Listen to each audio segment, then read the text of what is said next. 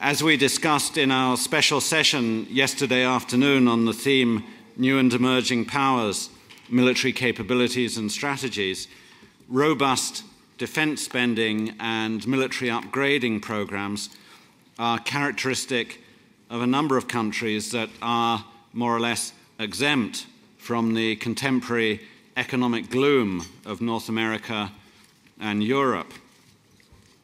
Efforts to expand national military capacity, supported by growing military spending, are particularly apparent across Asia. We hear a lot about China's military programs. Indeed, these are the subject of a special essay in our latest annual strategic survey published last week. But other Asian states, as diverse as India, Vietnam, Singapore, Thailand, Indonesia, and Malaysia, and the Republic of Korea, are also spending more on their armed forces year by year and developing more significant military capabilities. The aim of this plenary session is to explore why this is happening and where it is leading. What are the implications of expanding military capabilities in the Asia-Pacific region, not just in the region itself, but globally? We have a distinguished panel for this plenary session. Michael Schiffer, Deputy Assistant Secretary of Defense for Asian and Pacific Security Affairs in the U.S. Defense Department, on my far right. Peter Ho, Senior Advisor for the Center for Strategic Futures in Singapore and member of the IISS Council, on my immediate right. And I should say that Peter had an extremely distinguished career in Singapore's civil service and at one stage was permanent secretary in Singapore's Ministry of Defense. And on my immediate left, Vice-Admiral Bangara, former Chief Southern Naval Command of Indian Navy. And on my far left, Professor Aaron Friedberg from the Woodrow Wilson School of Public and International Affairs at Princeton. I will ask our distinguished panelists to speak in the order which is listed in the program. Each of them will speak for around 10 minutes. And I turn first of all to Michael Schiffer. Yes, please.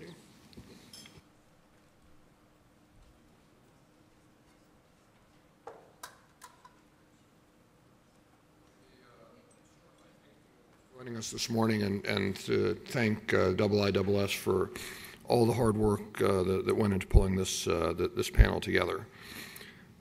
Before I begin, I'd like to ask, however, for a couple of seconds of silence to remember the victims of September 11th at the World Trade Center and the Pentagon. Well, again, thank you very much, and thank you very much for giving me this opportunity to talk from the perspective of the Obama administration and the Department of Defense regarding defense and security trends in the Asia-Pacific region. While I've been asked to address the rise of a militarized Asia, I think it's important to begin by highlighting the extent to which the Asia-Pacific region has evolved over the past 60 years. Despite lingering territorial disputes and political differences, the Asia-Pacific region is integrated in a way which would have been hard for most observers to imagine even a generation ago. With the exception of a very few states, economic growth and integration has been the dominant theme in the region in recent decades. This dramatic growth of the Asia-Pacific region constitutes one of the most important geostrategic developments of our time. Consider that the region boasts 15 of the world's 20 largest ports, with 9 located in China alone. Yet the region also claims 5 of the world's largest standing armies. China, now with the world's largest economy, sits at the fulcrum of these developments. As much as any other nation, it will help define if the region's future holds continued stability and growth or uncertainty. The region's unprecedented economic success and dynamism in recent decades was not a foregone conclusion.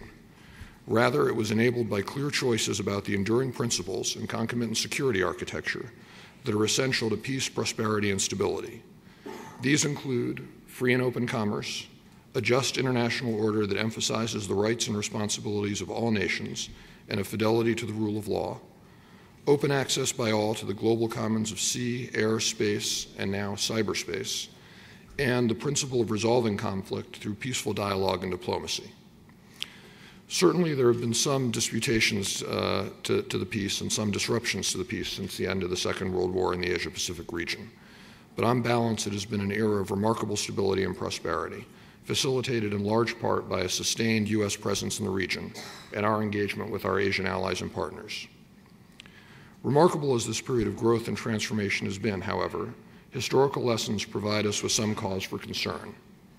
Periods of major power transition, much like we are currently experiencing, have tended to be accompanied by discord, uncertainty, instability, and conflict. Sources of potential friction in the region are many. Achieving a lasting peace on the Korean Peninsula remains a critical challenge for the United States and for the international community.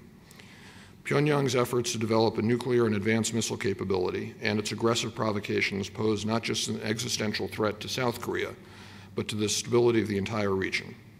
The 2010 Shonan and Waipido incidents underscores the potential for volatility. Turning to China's military modernization, I want to stress at the outset that the United States does not view China as an adversary. It is natural for a rising power, even a peacefully rising power, to expand its military capabilities. The United States has stated repeatedly that we welcome the rise of a strong, prosperous, and successful China that reinforces international rules and enhances security and peace, both regionally and globally. Indeed, China's steady integration into the global economy creates new incentives for partnership and for security cooperation, as we are witnessing, for example, in the anti-piracy efforts in the Gulf of Aden. However, China's rapidly expanding capabilities can also increase the risk of misunderstanding and miscalculation. And without careful management, China's rapidly expanding capabilities also hold the potential for the sort of regional instability which can fuel regional militarization. That is not an outcome that any of us, the United States, China, or others in the region, seek. Last month, the Department of Defense released its annual report to Congress on military and security developments involving the People's Republic of China. We noted China's March 2011 of a 12.7% increase in military expenditures, sustaining more than 2 decades of robust military investment. China's ambitious pursuit of military platforms and weapons include aircraft carriers, long-range missiles, as well as modern surface ships and submarines, and it captures growing regional and international attention. In recent years, China's Navy has been operating at greater distances from the mainland, including a more routine presence in the heavily disputed South China Sea and East China Sea. These developments tend to elicit concern and anxiety in the international community, particularly among China's neighbors. Without greater transparency, China's neighbors can only try to infer China's strategic intent from the capabilities that it develops. This sort of strategic guesswork is not a recipe for regional stability.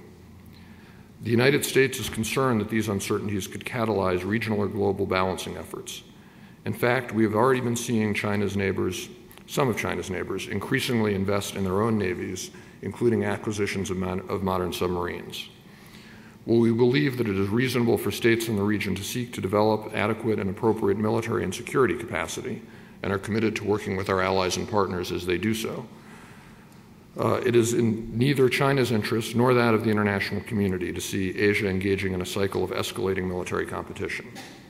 Both President Obama and President Hu have spoken of building a relationship that can generate non-zero outcomes, and that is what we seek. China's sustained modernization also has important implications for Taiwan as the cross-strait military balance continues to shift in the mainland's favor. While we welcome the improvements in economic and political ties that we've witnessed across the strait since 2008, we have yet to see similar progress from Beijing when it comes to how Beijing is approaching the cross-strait military and security sphere. So while we understand that China's military modernization is in part a natural function of its growth, and while we seek to encourage China's positive engagement in the region and around the globe, the lack of transparency with which China has pursued its rapid military modernization has raised questions in Washington and in the region. As long as observers perceive a gap between China's stated intentions, its growing capabilities, and its actions, it will be difficult for China to convince the international community that its intentions are completely benign. We recognize that this is a remarkably complex moment in history for China as it acquires new capabilities and begins to play a greater role in the region and in global economic and security affairs. And it is this very uncertainty about China's future capabilities and intentions that makes the military component of the bilateral relationship so extraordinarily challenging and so extraordinarily important to get right. And in fact, our approach towards China, based on efforts to expand our bilateral cooperation, on our region-wide commitment to strengthen alliances and partnerships, and on a firm insistence on global norms and international rules and institutions, is aimed precisely at trying to get this relationship right. Both President Obama and President Hu have recognized the need to strengthen the U.S.-China military-to-military relationship, expressing that sustained and reliable military-to-military contacts at all levels can help reduce miscommunication, misunderstanding, and the risks of miscalculation, and can help build the sort of mutual understanding and mutual trust necessary for strategic stability. Without a stable and reliable and continuous military-to-military relationship between the United States and China, the peace and prosperity we've achieved in the region over the past 6 decades may quickly erode. At the Department of Defense, we have a special responsibility to monitor military developments throughout the Asia-Pacific region and to ensure that no actor or actors upends the regional security balance. We recognize that an effective, affordable, and sustainable U.S. defense posture, allowing the United States to meet our obligations to our allies and partners and to regional security and stability, requires a broad portfolio of U.S. military capabilities with maximum versatility across the widest possible spectrum of scenarios. Fielding these capabilities and demonstrating the resolve to use them, if necessary, assures friends and potential adversaries alike of the credibility of the U.S. security commitments. Confronting these challenges and promoting sustained regional stability is not the task of any one nation acting alone. In this, all of us have responsibilities that we must fulfill, since all will bear the cost of instability as well as reap the benefits and rewards of international cooperation. Our principal task is to continue to develop and nurture the norms, the institutions, the infrastructure, and the architecture that have facilitated security in the region. And as I'm speaking today in my childhood home of Geneva, I'll add that this is an obligation not just for those of us in the Asia-Pacific community, but for Europe and the entire international community as well. Although Asia's transformation holds great promise, the future is far from certain.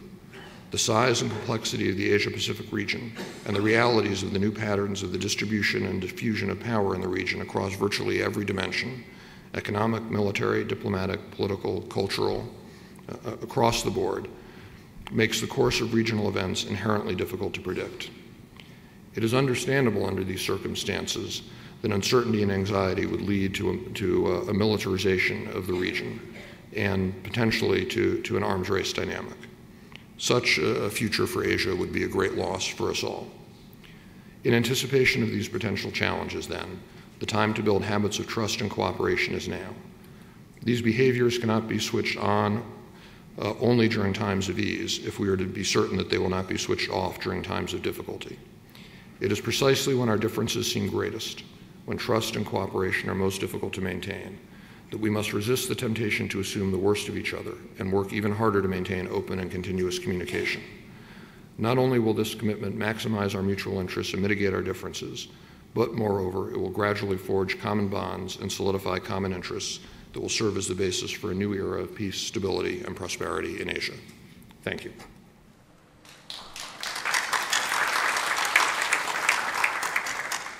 Thank you very much. Peter Ho.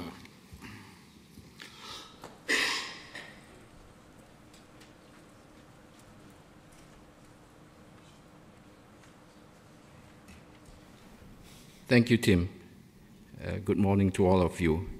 The United States has the largest defense budget in the world today, and in Asia, its nearest competitor is China, but with a declared defense budget 1/5 the size of the US. The next largest defense budget belongs to Japan, which is half the size of China's, and a 1/12 the size of the United States. India's is even smaller. But what is perhaps more interesting is that between 2000 and 2010, China's defense budget almost quadrupled, while Japan's held steady. Not surprisingly, because of Afghanistan and Iraq, the US defense budget during that same period more than doubled. India, South Korea, Australia, and Thailand also saw their defense budgets more or less double in size. Indonesia's tripled. Pakistan's increased by a third. The only country in Asia to see a decline in its defense budget during the same period was Sri Lanka because of the end of the civil war. Increases in defense expenditures will translate over time into larger and more modern militaries. The question is whether this necessarily points to the rise of a militarized Asia. An element of militarization is a willingness to use the military for more than defensive purposes. In Asia, in the last few years, there has been a rise in tensions over several competing claims in the South China Sea. Japan and China dispute ownership of the Senkaku Diaoyu Islands, and South Korea and Japan over the Dokdo Takashima Island. But while these flare up from time to time, my view is that they are unlikely to lead to war between states. The more dangerous flashpoints lurk in the Korean Peninsula, the Taiwan Strait, and at the border between India and Pakistan. These flashpoints all have the potential to escalate into war, with not just regional, but also global implications. But in the last few decades, two of these three flashpoints have been managed mostly not through military force, but through largely structured diplomatic processes, bilaterally through the Kuwang talks over the Taiwan issue, and multilaterally in the case of the Korean Peninsula through the six-party talks. This approach, rather than overt military pressure, has prevented them from erupting into open conflict.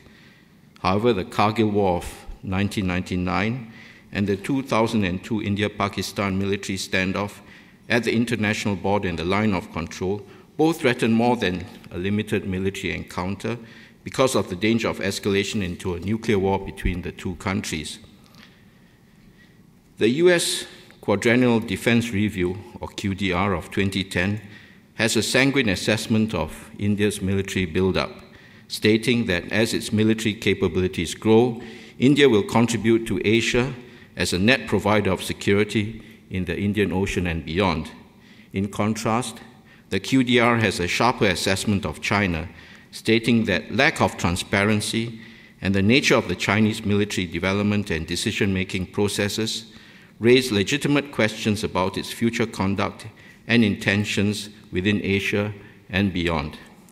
Indeed, the PLA has been upgrading, especially in the last decade or so. It has developed and acquired fourth-generation fighter aircraft equivalent to the F-15s and F-16s, and most recently it unveiled a stealth fighter aircraft, the J-20.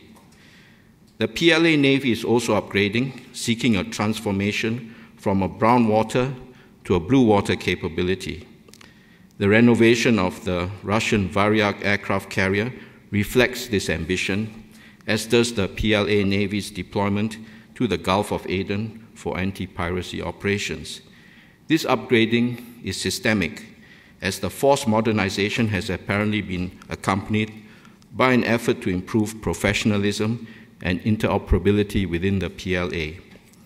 However, while the Chinese military power will increase relative to the US, it is probably still a couple of decades behind the US in terms of capabilities and technologies. It has also not undertaken the transformation that is commonly termed the Revolution in Military Affairs, or RMA. In quantitative terms, China will not catch up with the US unless it stops spending on defense. Instead, it has opted to pursue an asymmetric strategy, including demonstrated capabilities in cyber war and emerging capability in missile technology and the upgrading of its submarine fleet as part of its access denial strategy. But the US also spends roughly 10% of its defense budget on R&D, not counting what industry spends. This is another area where the US has a huge advantage that the Chinese will need a very long time to overcome, if ever. A realist would argue that the growth of the military is almost a given among the great and emerging powers. All such powers want to maintain a favorable balance of power, if not to gain a strategic advantage. However, others might argue that military power is a potent element of national pride and self-image, and this is especially so for the emerging powers. This argument has some resonance in China's case. Its growing military power has a lot to do with the way that China characteristically draws on its historical experience. In the present day, with China as a global power that is rapidly acquiring the comprehensive attributes of a superpower, political, economic, and military, it is easy to forget that China spent most of the early 20th century as a semi-colonial state carved up by Western and Japanese imperialism. The rhetoric of Chinese leaders, even in the 21st century, shows a profound consciousness of this historical past and an entrenched perception of itself as a victim state, even if no one else sees it as such. Thus, the Chinese appear to feel a strong need to be taken seriously as a global player. This means that, among other things, military power must be acquired, and this, I believe, is a major reason for the rapid build-up of the PLA in recent years. The question is how much of an active threat this poses. We see China's desire for international respectability and influence, the desire to be taken seriously, more often than not taking the form of actions in more peaceable spheres, such as in the drive to play a greater role in international multilateral groupings like ASEAN+3, Shanghai Cooperation Organization, or in hosting spectacular events such as the 2008 Beijing Olympics and the 2010 Shanghai World Expo. In the 21st century, the driving force in international relations is not necessarily material capability or military power, but identities, perceptions, and norms. In today's context, the identity of China does not seem to be so strongly based on military capability. Indeed, since the PLA's punitive military incursion into China in 1979 to teach it a lesson, the Chinese have eschewed any form of military adventurism. Instead, it has pursued a soft power approach that depends more on China's political and economic influence rather than on military strength. In the first half of the 20th century, a combination of many highly militarized states and an ideology of militarism in some of them led to 2 world wars. Since then, the focus of international relations has been on diplomacy aimed at creating behavioral norms through bilateral and multilateral institutionalism and other soft power channels. Hence, the issue is not whether we face increasing threats from the military buildup in Asia. It is whether behavioral norms among states can be established such that a world ruled by law instead of a world ruled by force emerges, norms that level the playing field on which all states, big and small, interact with one another. So that there will not be a rise of a militarized Asia, the emphasis should be on promoting transparency, building confidence, increasing predictability in state-to-state relations, strengthening civility by subjecting states to the judgment of their peers, and providing alternative channels of communication when bilateral channels fail to work. In Asia, a regional architecture defined by a network of groupings centered on ASEAN that engage regional and global powers has emerged over a period of more than 4 decades. These include the ASEAN Post-Ministerial Conferences, ASEAN+1, ASEAN+3, APEC, the ASEAN Regional Forum, and most recently the East Asia Summit. This complex web of overlapping groupings have helped to manage relations among the major powers in the region and has gone a long way to reduce the potential for conflict and war. The last major institution in Asia to embrace multilateralism is the defense establishment. 10 years ago, the IISS Shangri-La Dialogue kicked off an effort to socialize the defense establishment in the Asia-Pacific region into the benefits of multilateral dialogue. Even though a Track 2 event, the Shangri-La Dialogue today can justifiably claim to be an important part of the intricate network of institutional fora in the Asia-Pacific region. Indeed, in 2002, the private discussions that took place behind the scenes during the Shangri-La Dialogue helped to diffuse the India-Pakistan standoff. We also now have the ASEAN Defense Ministers meeting established in 2002, which is the first major platform in the region to institutionalize the engagement of defense ministers of ASEAN, and now this has been expanded to the ADMM+8. Of course, such meetings are often criticized as being just talk shops, NATO, no action, talk only. They cannot solve all problems. But the various elements in the regional architecture have a value in promoting dialogue and consultation, conducted regularly from the summit level down to the level of senior officials, specialized professionals, academics, and business community, even youth groups, civil society organizations. These meetings collectively have helped to develop a habit of consultation rather than confrontation, promoting trust and respect rather than suspicion and ignorance. Transparency is a real issue. It is an ongoing challenge to persuade nations, whether in Asia or elsewhere, to detail and explain their defense policies and military acquisitions. Nevertheless, in Asia, some progress has been achieved in this area. Since 2001, the ASEAN Regional Forum has published the annual ARF Security Outlook.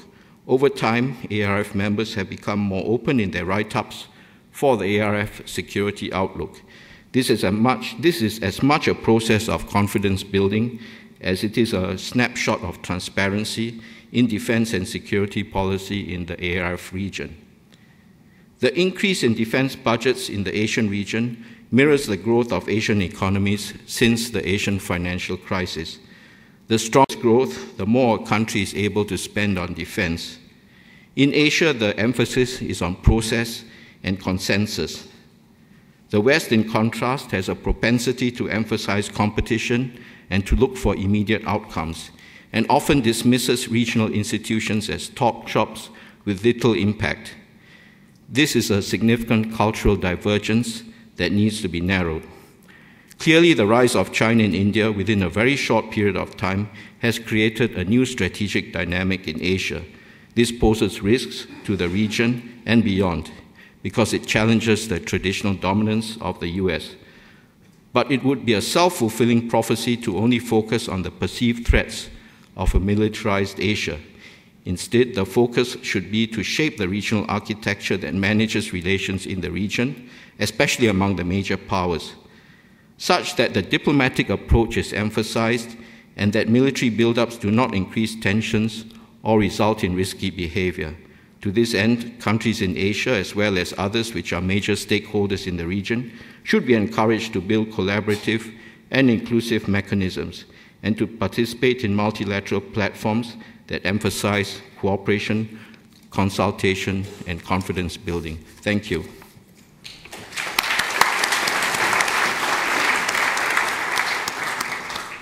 Thank you very much, Peter. Vice-Admiral Bangara.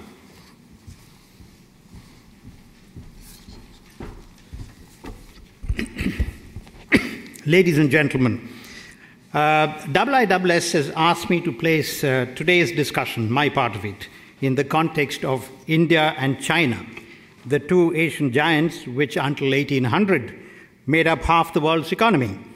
I have been allotted 10 minutes and I'll stick to the 10 minutes.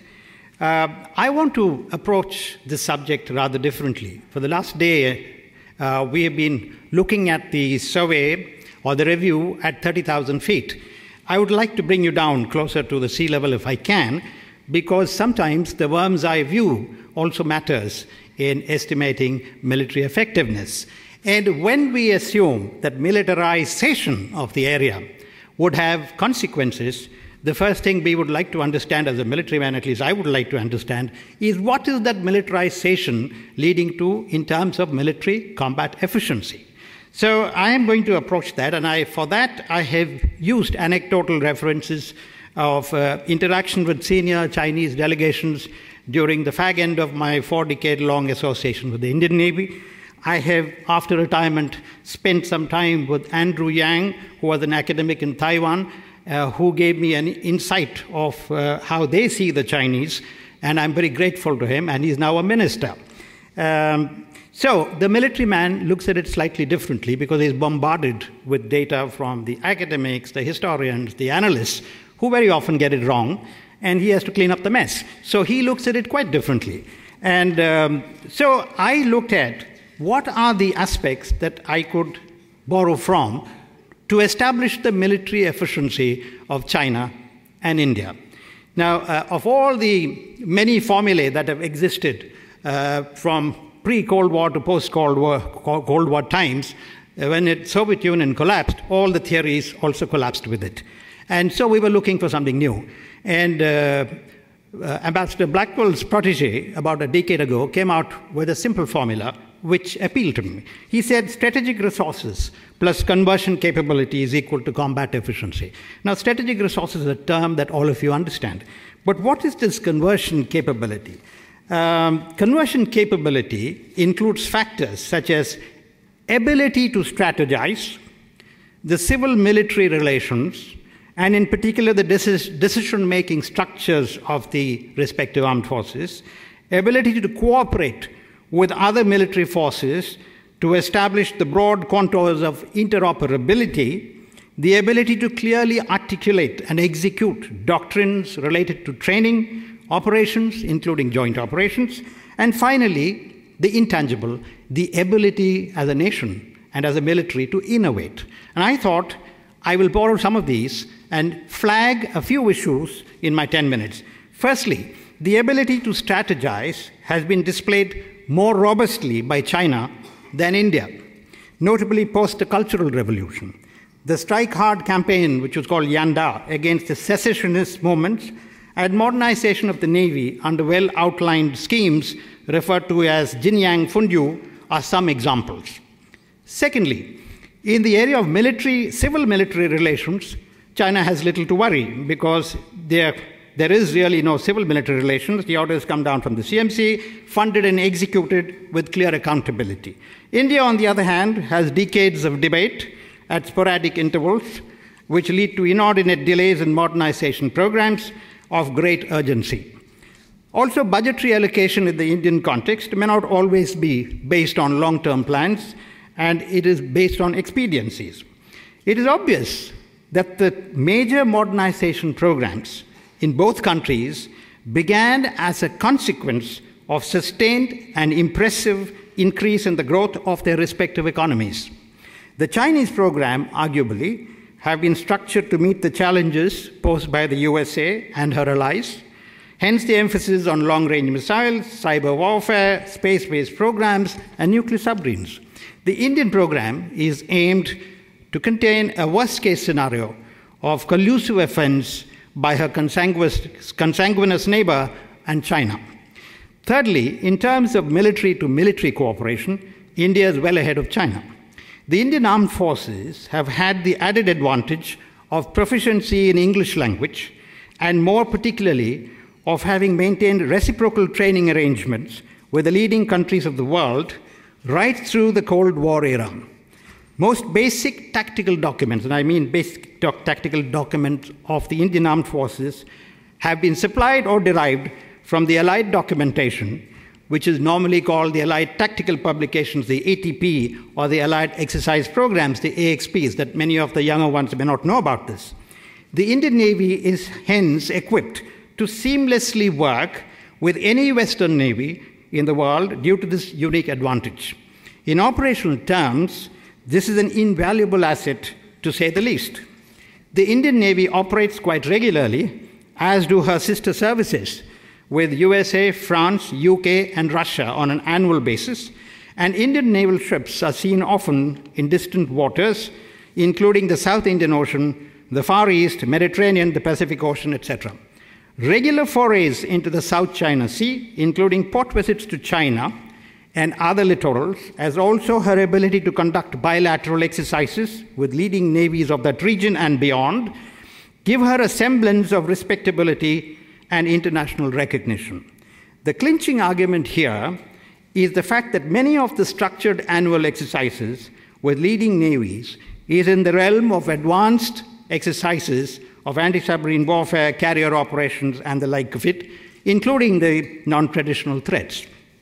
Fourthly, the Indian Armed Forces have reasonably good training and operational doctrines, including one for joint operations, despite the fact that the government is yet to take a decision to integrate the armed forces and allow uniformed personnel to be part of the decision-making process of the Ministry of Defense. Much of the Chinese literature on such subjects is shrouded in mystery. Let me quote a recent example of a Chinese senior naval aviation delegation led by a senior flag officer, which was given access to naval aviation training of Indian naval sailors in Indian training establishments. That a young sailor from a remote village of India, having been familiarized with English during his boot camp phase of training, was found to be proficient enough to deal with complex regimes and documents of naval aviation entirely in English, was noted with more than a passing interest by the visiting delegation. Quite obviously, they were prepared to learn from others so long as it fulfilled their objectives, as is the guiding philosophy of China. Building an aircraft carrier is but the first step. Making it operational in all its dimensions is no mean task. It takes a whole generation of personnel to claim proficiency in flying at sea. The Chinese appear to be well aware of it. Among the strategic resources that I briefly alluded to, let me flag the human resource and how this may impinge on the combat efficiency of China and India, which in turn has consequential impacts on the others, notably USA. That China planned and executed her objectives to significantly upgrade her educational institutions, including the higher education institutions, has been well acknowledged. The results are there to see. A number of Chinese universities now appear in the list of the best 100 universities in the world. The nearest Indian university is perhaps 100 numbers below.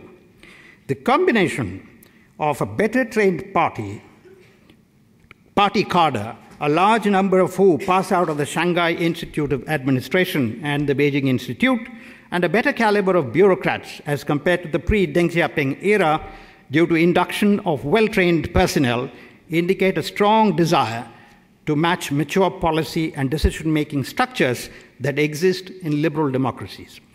The Indian system provides very few high-quality institutions compared to the number of aspirants, but those that pass out of those good institutions turn out to be top leaders of Fortune 500 companies later. Given the large population of both India and China and the fierce competition to just make it to the portals of good schools and colleges, both countries will continue to find good quality soldiers and officers to lead them from those that fail to make it to the quote-unquote Ivy League of their respective countries. Here, I would like to add a caveat in favor of India. Corruption has been scourge of both the countries. While stringent punishments have failed to curb corruption in China, India has begun to mobilize people's power to put the parliament on notice. The peaceful demonstration by a few million Indians provided the much-needed release of pressure valve of discontent of the middle class, while the parliament asserted its rights as a representative democracy and not a majoritarian system. So how is this linked with the potential? Such an event acts to coalesce the efforts of the youth who also wish to serve a voluntary military force. It gives them the confidence, if you've seen the television, to protect a system which is based on established principles of democracy. Secondly, the social media and internet penetration has introduced a unique challenge. Instant information has the potential to inflame and channel frustration. While China continues to crack down on dissemination of information, as in the case of the recent accident of the high-speed train, irrespective of what the white paper of 7th September says, India is set to expand and expedite the flow of information. Soldiers, sailors, and airmen, ladies and gentlemen, cannot be isolated from the mainstream happenings, which, if continued, will witness adverse reactions among the rapidly modernizing forces of any country, including China. Thirdly, By about 2030, and this is critical, just as the two begin to peak in their modernization programs and begin to leave footprints in the sands of time, the Chinese would have begun to age rather rapidly, while the Indian population will consist of nearly 50% of those in their mid-20s. A productive workforce ready to serve the industry and military, both of which are essential elements of national power. Let me now come to the consequences. Given that USA alone accounts for 43% of the world defense expenditure, I agree with my friend Mo, and that posture, review, and budgetary cuts would at best result in realignment, not closure, in the Asia-Pacific theater. Significant military investments already made in Korea, Japan, and base facilities and agreements with a number of countries adjacent to China, inter-theater hubs at Guam and Hawaii, a joint US-Korea command, joint tactical command, ground station at Misawa, etc., may remain untouched by the cuts. China has a long way to go before she has adequate resources to challenge the United States of America. Exploiting every opportunity to derive psychological advantage and avoidance of direct conflict, as concluded by Henry Kissinger, who has got some real pearls of wisdom in his latest book, seems to be a good option for China. Consequently, most of the informed and policy-related documents of China indicate 2030 as the target date, or beyond 2030, to achieve sufficient deterrence against a potent adversary. What of India? Emphasis on high GDP growth rate, and allocation of perhaps 2.5% of GDP for defense, currently it's about 1.7, should see most of our modernization through. The Indian elephant is on the move under the watchful eyes of the dragon. Time will tell as to which model worked better in their respective pursuit to assert themselves in international politics. Thank you.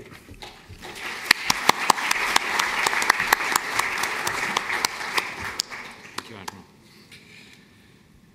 Professor Aaron Friedberg.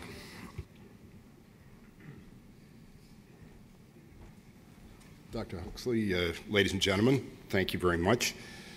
The Admiral points out that academics and other analysts often get things wrong, leaving it to the military men to clean it up.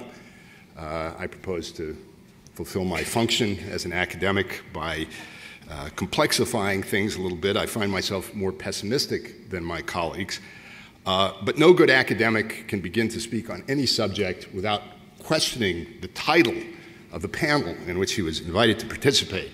So the title of our panel is The Rise of a Militarized Asia. But I think we have to begin by asking the question of whether, in fact, Asia is militarized or in the process of militarizing. This is, after all, not a region where nations are arming to the teeth, preparing for or expecting war with one another. It's not Europe at the turn of the 20th century. It's not Europe in the 1930s. So what is happening? I would describe the developments in the following way, and emphasizing three aspects, and several of these have been mentioned. As compared to the nations of the West, and in particular Europe and North America, basically the other advanced industrial nations, military budgets are growing in absolute terms, although in terms of shares of GDP, they're either staying constant or increasing slightly. Number two, as compared to earlier periods in the history of Asia, the 1960s and 1970s in particular, the focus of military procurement programs is not on traditional ground forces for purposes of defending against invasion, or as was the case 30 and 40 years ago, in many instances against internal threats to security and against insurgencies, but rather the emphasis is on the acquisition of modern systems for projecting military power outwards into the air and sea beyond national boundaries, and also, in some cases, an emphasis on acquiring space and C4 ISR assets that are necessary for the effective use of those forces. Number three, these Asian military programs, I would suggest, are not as yet tightly coupled with one another.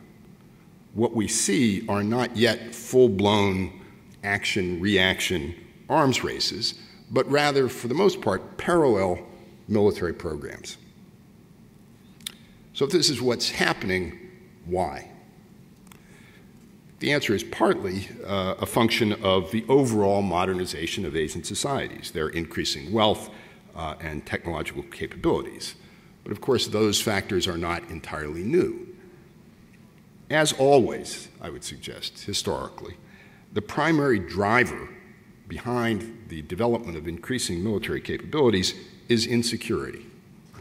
And in the case of Asia today, the fear is not primarily one of invasion or conquest, again, as comparison to Europe in the 20th century, but rather, I think, a concern that others might be able to use their own developing capabilities to coerce or compel through the application of relatively limited increments of military power to deny or control others' access and use of the global commons, and in particular the sea, and perhaps also to seize and hold contested resources. The primary driver of insecurity in Asia, and hence of the trend, such as it is so far, towards militarization, I would suggest, is China. If not for the scale, scope, and pace of its military modernization programs, we would not be talking about a militarized Asia. These programs are, in part, a reflection of the larger trend towards modernization that I mentioned earlier. They are also, at least in part, undoubtedly, and certainly from an official Chinese perspective, defensive in nature. But I believe that they also reflect certain clear geopolitical ambitions. Just a few words about China's military buildup. I think its broad outlines are widely known. I refer you to the excellent essay in this year's edition of the Military Balance. For roughly 20 years now, since the mid-1990s, China's military spending, according to its official figures, has been increasing at double-digit rates, roughly between 10 and 15% annually. Given that China's economy as a whole during this period has been growing at around 10% annually, this means that China's military outlays have grown dramatically. Indeed, as Peter Ho suggested, in a decade, they've quadrupled.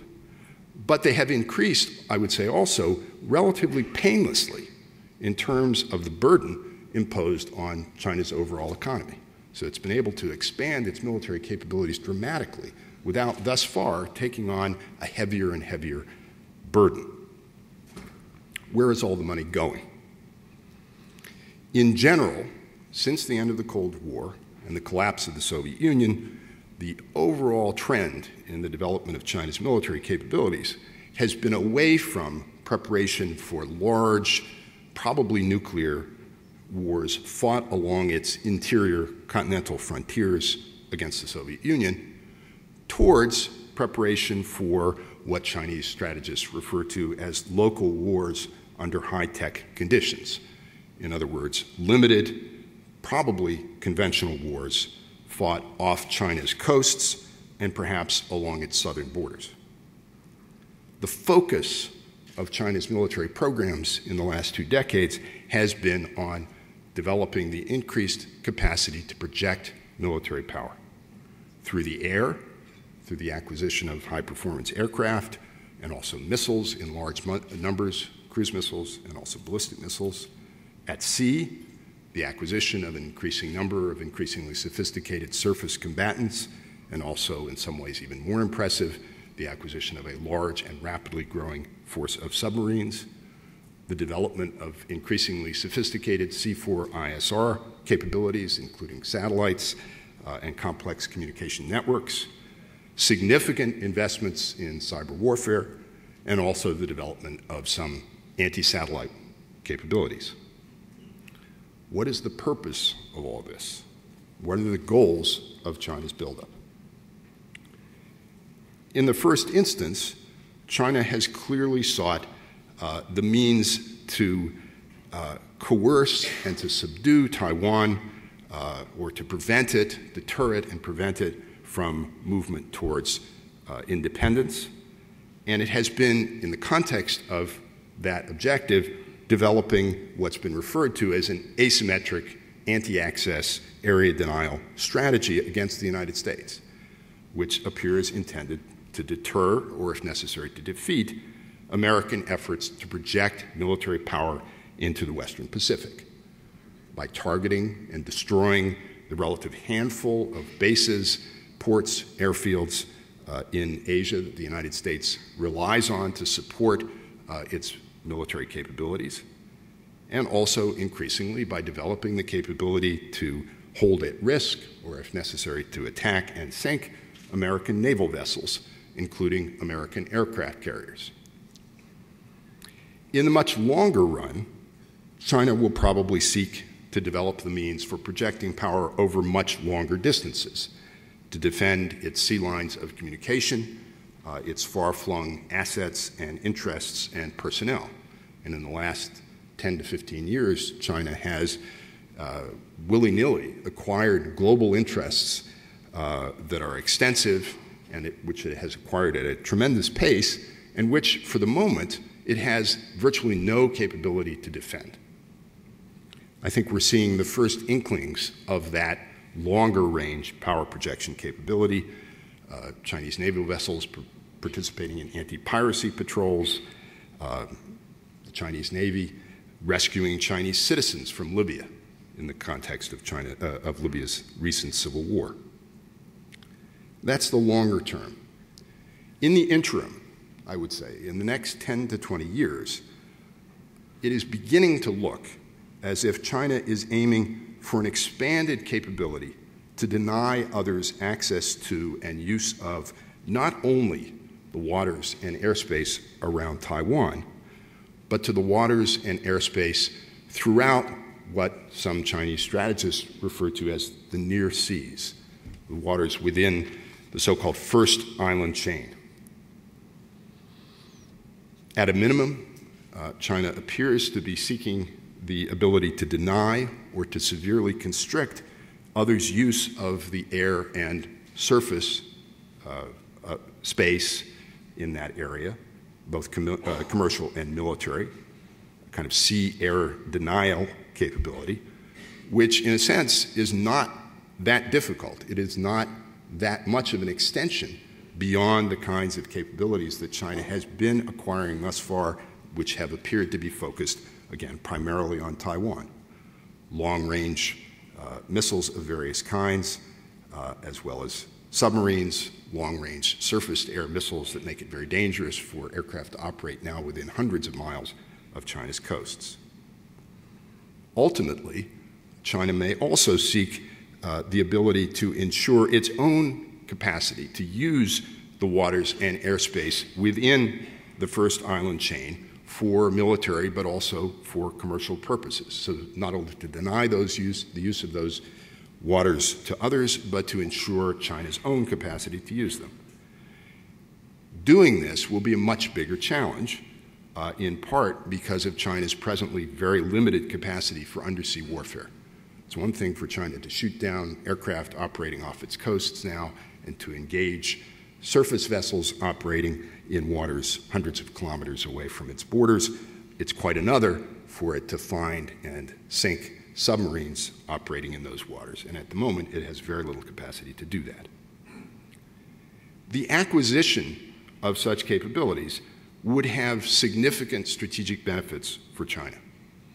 From a defensive point of view, it would allow China to push back others who might seek to launch strikes against Chinese territory or to impose blockades, for example, in the context of local conflicts, including perhaps a war over Taiwan. This kind of capability would also give China a very potent coercive tool. It would give it the capacity to threaten the sea lines that are vital to its neighbors, and especially to Japan, Korea, and of course also Taiwan. And in the somewhat longer term, if China is able to develop this capacity to command and maintain the use of these waters, it could enable them to seize and to hold vital resources that are contained within the near seas, and especially oil and natural gas. China's buildup has begun to provoke concern among its neighbors, as well as the United States. And I think at this point that's something of an understatement. Countries which only relatively recently would have been loath to mention China in white papers and public statements about defense policy have begun to do so. Japan, Australia, India, the Philippines, Vietnam, Taiwan. So there is concern. But the extent and the nature of the actual concrete responses on the part of these countries over the course of the next decade or two, whether separately or together, remains very much in doubt. In theory, there is no reason why these countries, in combination with the United States, presumably can't act in ways that would enable them to maintain a balance of power favorable to their own security and their own interests, even in the context of China's growing power. In theory, the balance of power should balance. In practice, as we know historically, that is not always what happens. It's not always what happens quickly enough to prevent conflict. So whether these countries do act in the ways that I've described remains unclear.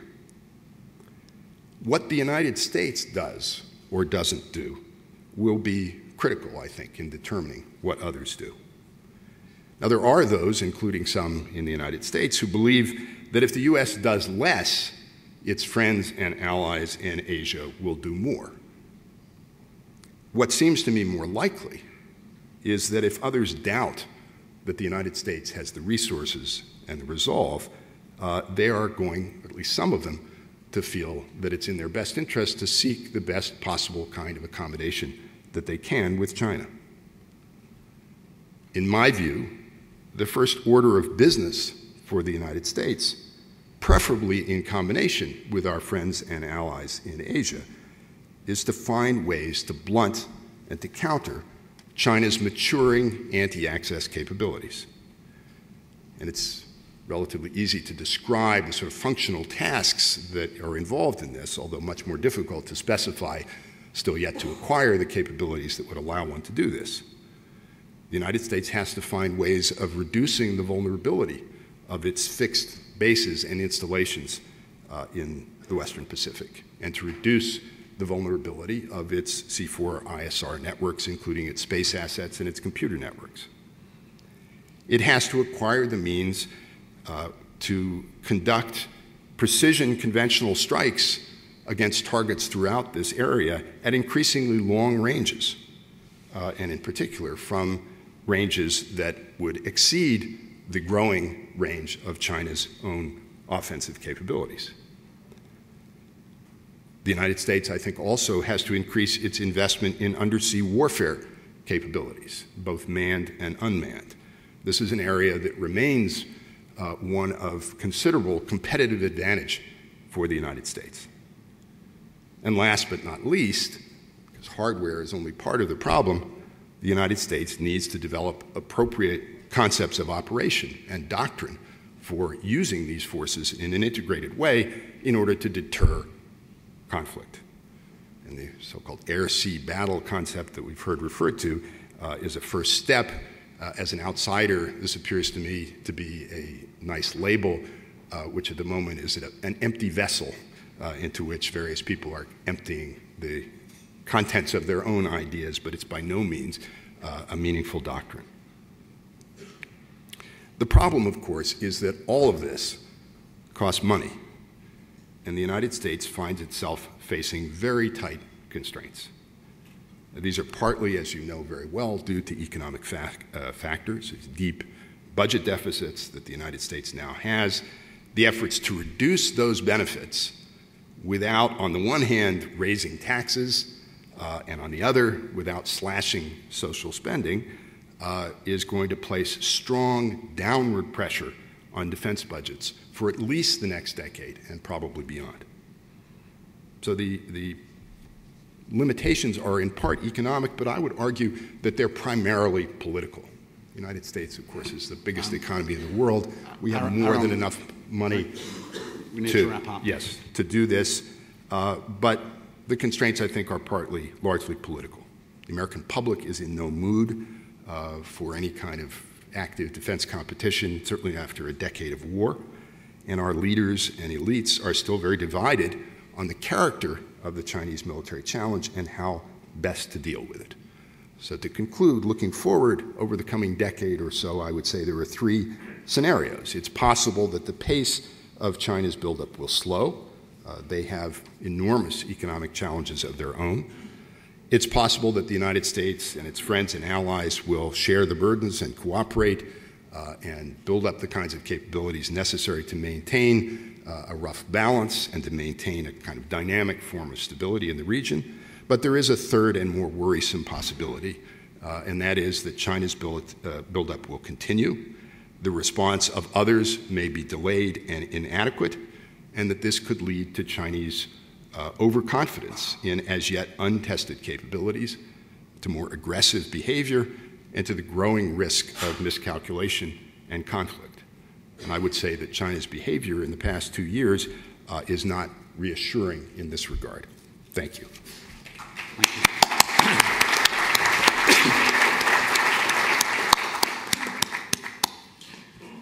We have approximately 12 minutes for questions and answers, so could I ask you to make your points very briefly? In fact, don't make points, just ask very brief questions in one short sentence with a question mark at the end.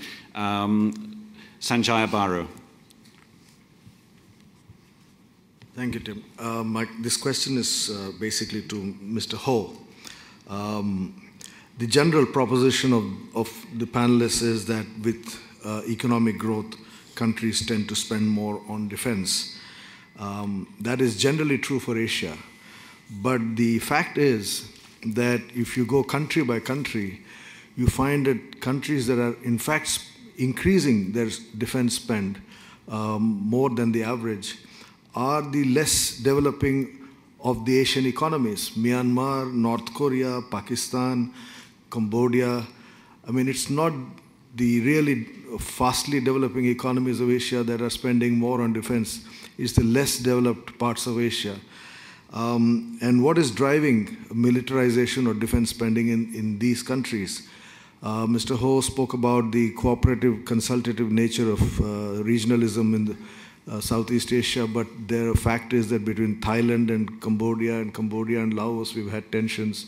Between Malaysia and Indonesia, we've had tensions. So there was glossing over those kind of issues, so I was wondering whether he would like to elaborate. My second question is, it's quite clear from particularly the last speaker that what is driving both India and China to spend more on defense is concerns about access to resources. I mean, as Admiral Bangara said, it's a navy which is absorbing more of the resource defense investment both in China and India. And it's all about access to resources, protecting sea lines of communication. So it's not so much about militarization as concerns about access to resources as these economies sustain high growth. Thank you very much. Cho Kong. Thank you, Tim. Two questions. One to Peter Ho. You mentioned the military spending. One question, please. Okay, I'll drop Peter Ho then and put my question to Professor Friedberg. Yan Zutong, in a recent book, argues that relations between states are hierarchical. And he argues, that's the way Chinese see the international system, he argues that the US doctrine of legal equality between states is essentially hypocritical because that's not how the US sees the world and that's not how the US behaves. How would you respond to that? Thank you. Professor Dansbeck-Gruber. Thank you. Triangular relationship, India, Pakistan, China. I would like especially to invite both my friend Aaron Friedberg and Admiral Bangara to say a word or two about the dilemma which might develop out of this interaction and also the symbolic value that China obviously and apparently not only has, as Aaron Friedberg eloquently brought out, its own ambitions in enhancing, intensifying, and sort of building up its own military, but is also slowly becoming an arms exporter of the primary category, and Pakistan has just demonstrated through this new naval agreement that there is a longer development. Thank you. Thank you. Mark Fitzpatrick. Thank you. Little was said in this panel about the most militarized nation in Asia, indeed the most militarized nation in the world, the one with the fourth largest army, the largest special forces operations, the one that has least unprovoked attacks on a neighbor. Are there no global implications to North Korea's militarized state of being? My question is to Aaron. Notwithstanding what you said, Aaron, I do agree with you on most points. But just to play devil's advocate, my question is this. China's closest allies in Asia are the North Koreans, Pakistanis, and the Burmese. If you had friends like those, you would basically have to think about some opportunity costs as well as you manage your longer-term strategic footprint in the region. So what are the downsides of China's rise militarily? China is now spending more money on internal security than external security in certain respects. So I would like your comments on both questions. Thank you. Thank you. Aidan Foster-Carter. Almost the same as just asked, so I'll be even briefer. Wasn't it a very strange decision by China, seemingly, and contrary to a notorious and false WikiLeaks, to support the bad Korea, which has no future, at the risk of seriously alienating the good one, which has a long future? Very strange decision. Sorry, your views on this, please. I wouldn't want to make a comment. Thanks, Aidan. Jonathan Pollock. Thank you. My question is for Aaron Friedberg, although I suppose more broadly it could be for the other panelists as well. And Aaron, very, very interesting presentation. Do you preclude in your scenarios any kind of tolerable strategic understanding between the United States and China? Most of, or all three of these presume a kind of a separateness of strategy, if you will, on the three cases that you allude to. Thank you. Thank you. And finally, Masafumi Ishii. Thank you. This is a question to Michael. As your budget declines, how would you adjust your priorities? Are you going to withdraw everybody from Europe or what? And just want to hear a strong word of commitment from you to Asia. Thank you very much. I'd like to give each of our panelists, I'm afraid, only 2 minutes to respond to that range of very good questions. And I think we should run through in reverse order. So very, very briefly, Aaron Friedberg first, then Admiral Bangara, Peter Ho, Michael Schiffer. Aaron. Thank you. I apologize if I don't address all the questions that have been asked. Obviously, there isn't time, and many interesting issues have been raised. I don't think the U.S. commitment to the theory of sovereign equality is hypocritical at all. It's the basis for American thinking about the appropriate ordering of the international system.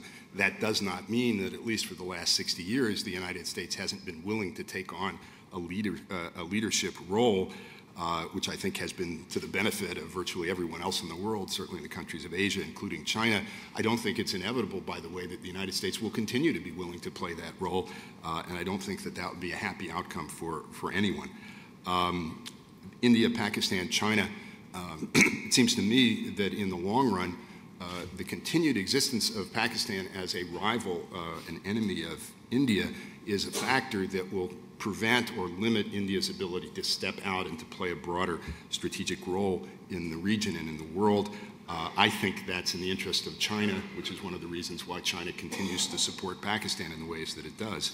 The DPRK, obviously very important.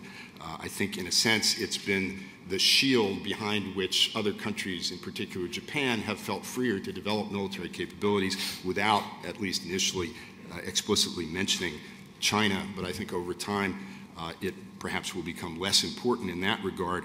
The one way in which it still could be critical would be if it was perceived by U.S. allies that the United States was no longer as committed to upholding its commitments, in particular extending nuclear deterrence, and North Korea, as well as China, had nuclear weapons. Others might be tempted to develop such capabilities of their own. Chung-Min Lee, I would certainly not choose China's allies versus U.S. allies. I think we have enormous advantages. Certainly if you look at the collective GDP, that's partly my point. There is no reason why the United States, working in cooperation with its friends and allies, can't maintain a balance of power that's very favorable. I don't think it's inevitable that we will do that, however, and that's what causes my concern. Why China supports the bad Korea, a long and complicated story, but I do think it has partly to do with this larger Chinese view about its role in the region. It would rather have a bad, relatively weak Korea on its border that was under its tutelage and control, not that it currently is, than it would have a united, strong, democratic Korea allied with the United States on its frontier. Jonathan's question, do I preclude a tolerable strategic arrangement with China? I don't, but I think it is going to have to be based, as such arrangements always are between countries that don't fundamentally trust one another, on a tolerable balance of power. And if China doesn't perceive that the United States is willing to maintain such a balance, its willingness to engage in what we would consider to be tolerable arrangements in the region is not going to be strong, and that's one of my concerns. Thanks. Admiral Bangara. I was thinking about how to answer that question. I think I'll give you a quote instead of answering, and that answers the question in a way. I'm sure you've read Henry Kissinger's latest book. There is a sentence there which says China's guiding philosophy is not Confucius and not Machiavellian. And there is another quote that I'd like to make, and that will answer your specific question on the Indo-Pakistan China, which has partly been answered by my colleague. Chinese diplomacy has learned from millennia of experience that in international issues, each apparent solution is generally an admission ticket to a new set of related problems. And I don't think that they're about to abandon their trusted friends, and that is not going to be seen in the near future. Thank you, Admiral. Peter Ho. Well, I didn't mean to, if I overgeneralized, I didn't mean to. My general point about countries spending more on defense as the economies increase is a general point. But in response to the specific subject which we are dealing today, the rise of a militarized Asia, I think the real trendsetter is China. I think that's the central focus of the discussion. Myanmar is undoubtedly a militarized state, but it is not a trendsetter. It's a bit of an outlier in the Asia-Pacific region. North Korea, Pakistan, yes, they are possibly militarizing at a rate that outstrips their economic ability to support that. But again, they are being managed through separate processes. I'd just like to make a general point about all these countries. They're all members of the ARF and other parts of the regional architecture, and I think that goes some way, although it doesn't solve all the problems, it goes some way to help manage the implications of their militarization. On the issue of Cambodia and Thailand, the tensions over the Preah Vihear temple issue, I think that was a real disappointment. ASEAN took perhaps a longer time to help reduce tensions over that issue, but I think it's still, you can't expect in matters like this immediate results. You have to have a bit of patience, and that was a general point I was making. If you're looking for immediate outcomes in situations like this, I think we're going to be disappointed. But if you agree that the process itself is important, I think after a while, things will hopefully help reduce tensions. On the question about U.S. hypocrisy, I'll do a shorter version of Aaron and simply say that the analysis and the analysts are wrong. On North Korea, I tried to make some brief comments on North Korea, but limited to 10 minutes, obviously, wasn't able to go into much detail. So let me just expand upon that very briefly here to say that the United States continues to be extraordinarily concerned about the combination of North Korea's continued development of its nuclear weapons and advanced ballistic missile program and the cycle of provocative activity that we've seen play out, and most recently last year with the Chonan and Waipido incidents. From our North Korean friends over the past number of decades. The other dynamic that we're paying particularly close attention to right now, and which we hope Pyongyang is as well, is that the political environment in the Republic of Korea has changed considerably over the past couple of years. And the expectation that I think has been built into the cycle of North Korea's provocative actions over recent decades, which is that the Republic of Korea will simply absorb the punishment and not strike back, is, I think, an assumption that is no longer safe or valid. And so should North Korea choose to take a provocative action down the line, I think we face a very unpredictable and highly volatile situation. And so that is a question that we are, and a set of issues that we're paying an awful lot of attention to. As to why the Chinese friends choose to support, as was put here, the bad Korea as opposed to the good Korea, let me offer that we have made the point in numerous discussions with the PLA in our military dialogue, but also with other Chinese national security makers in other settings, that we think that North Korea represents a strategic drag for China.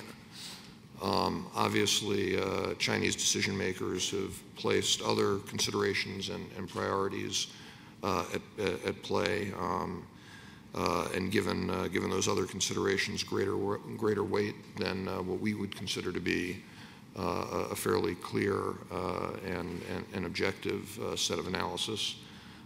We know there's a lot of debate ongoing in Beijing about the situation on the peninsula, whether or not China will choose to recalibrate its policy at some point, give greater weight to relations with the South as opposed to relations with the North. That's a question that you'll have to ask to decision makers in Beijing. Lastly, on Ishii-san's question about our budgetary politics in the United States, let me simply offer that there should be no question in anybody's mind that even in the context of our ongoing budgetary debates, that this administration is fully committed to making sure that we have the resources and investments necessary to continue to operate effectively in Asia, and the resources and investments that will be necessary to meet our obligations to our allies and partners, and our obligations to uphold regional peace, security, and stability for decades to come. Thank you. Thank you, Michael, and to all four of our panelists for your extremely clear but at the same time concise responses to that range of questions from the floor. And even more so, thank you very much for your excellent presentations earlier on. We must bring this session to a close now, and I would ask that you all convene in here again at 10:30 sharp after the coffee break. Thank you very much.